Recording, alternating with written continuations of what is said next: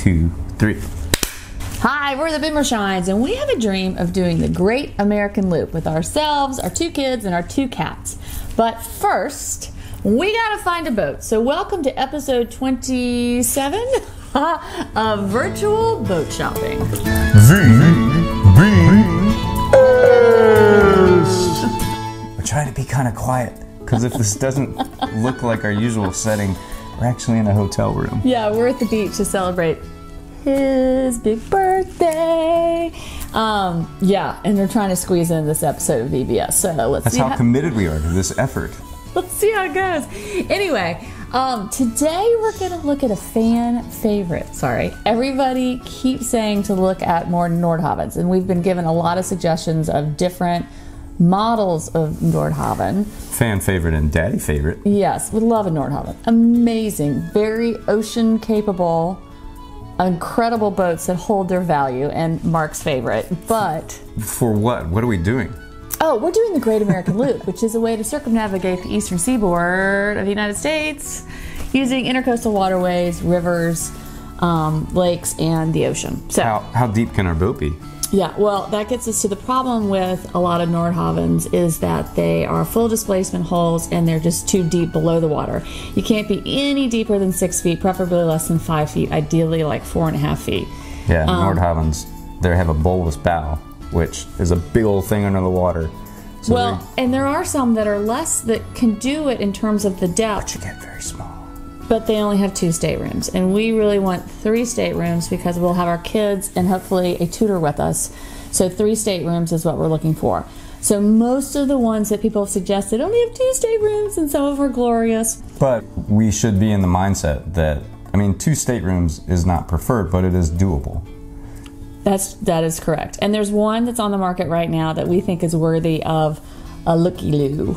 Okay, so let's look at it. Okay. What is it? So this is the Nordhavn 40. It's a 2001. It is $415,000, and it's in Florida. It's in Florida. Dania Beach. Yeah. So that once again, this is $400,000. We were looking at a $450,000, 55.5-foot 3 stateroom boats with twin engines on the symbol.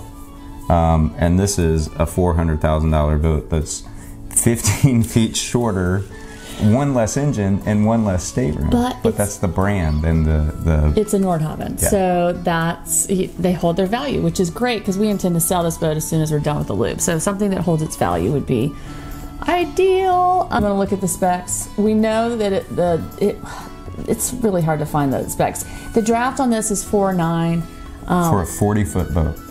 Yeah, so totally doable. We wish it was a little less, but doable. So it also has to be less than 19 feet 6 inches. So all these big things sticking up the top of the boat would have to floop down. Those things are called parabeams. And it is a stabilizer system that uses no electricity. Offshore fishing rigs use. So it's tried and true, but it's tall. They go this way, right? They don't go like so. Like you're gonna be like, why going underneath? So you gotta be. You would have to take this off. You'd have to get rid of the parabeams though, which basically is half the whole reason for having the Nordhavn. Maybe you could take them off and store them somewhere. Well, I'm sure you could. Sideways. Oh, on the boat. On the boat. Okay, well let's just look at it. So that's the visual. I think it's cool looking. I like the little. But you have racing stripes on the front. This does not have a flybridge. No, but wait till you see inside. Okay, so it's cute, right? It's little. Cute.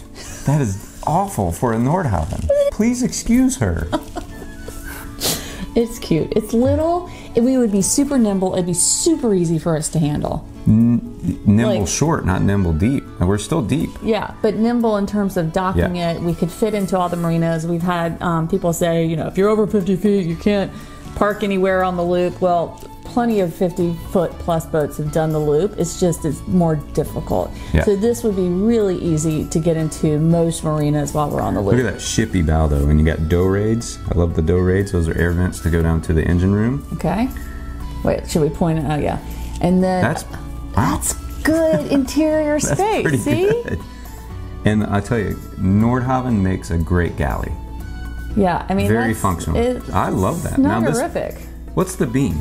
We didn't go to stats. Oh, well, you rushed too. Sorry. It's only 14 foot 6 inches in beam. So there's a little trickery there, photographical. Well, how many gallons? Fuel, water, 131 horsepower.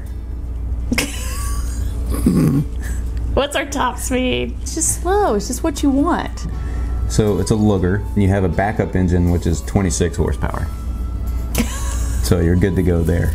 Oh wait, they added the 26 and the 105 for the main engine to get to the grand total of 131 horsepower. But that means the fuel tank is 920 gallons.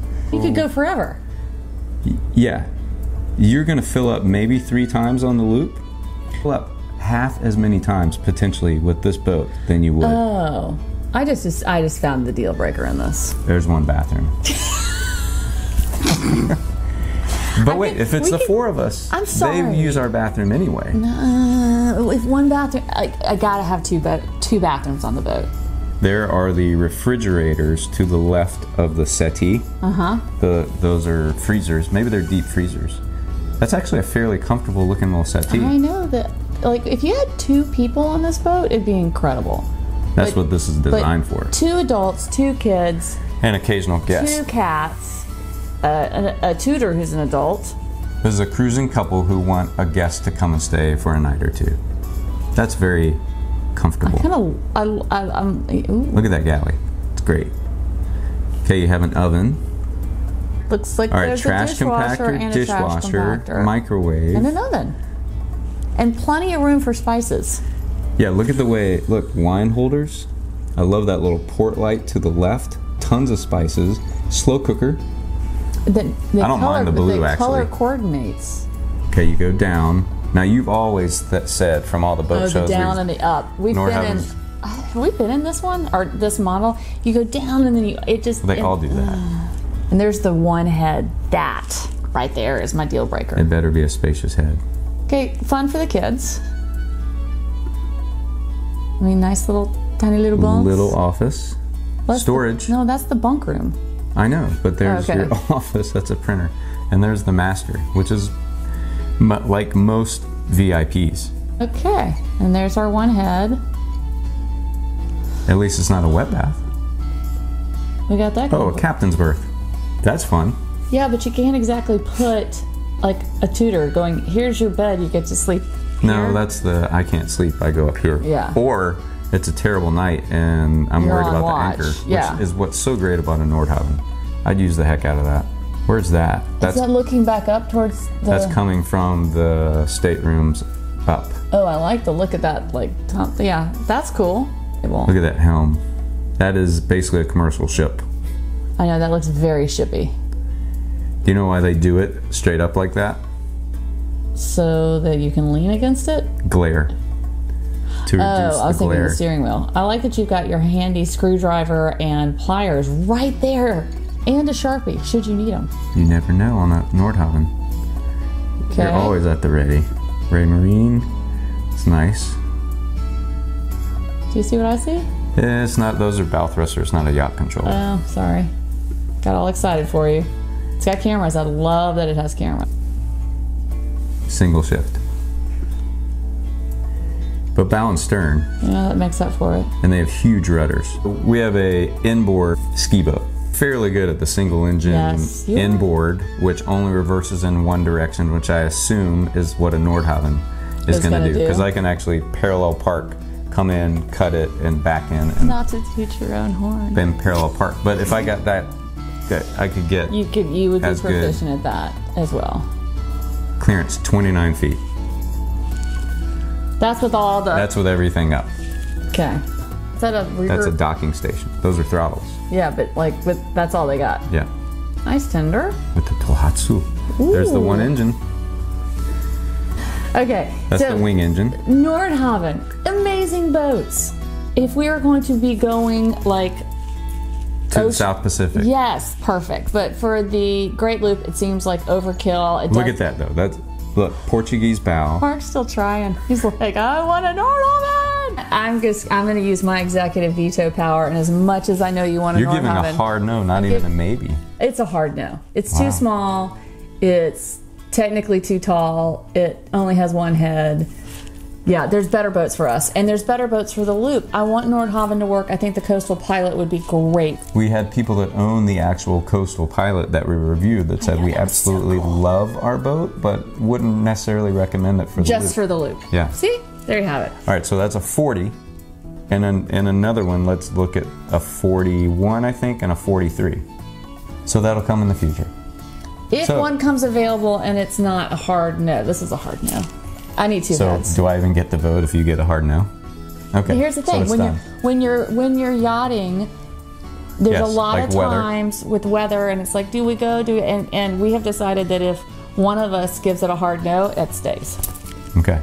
So I'm doing the same thing with boat shopping. This is a hard no. The Admiral says no. I'm just the lowly captain. Okay. Anyway. Love the suggestions. This is very helpful because it broadens our search and the scope of what we're looking for. And this is actually a great boat. If it was just the four of us, we could make it work. But I do think with two young children, we need a tutor with us. Okay. There we go. And two potties. Thanks for tuning in. Thanks for the suggestions. Thanks for the comments. We love them. And until next time, shine on. Shine on. Let's go to the pool. Yeah, we got to edit this. I know. And we got to figure out how to do it. Is it a pool out back or a pond? Pond and a pool. And a beach. And a marsh. Everybody gets to guess where we are.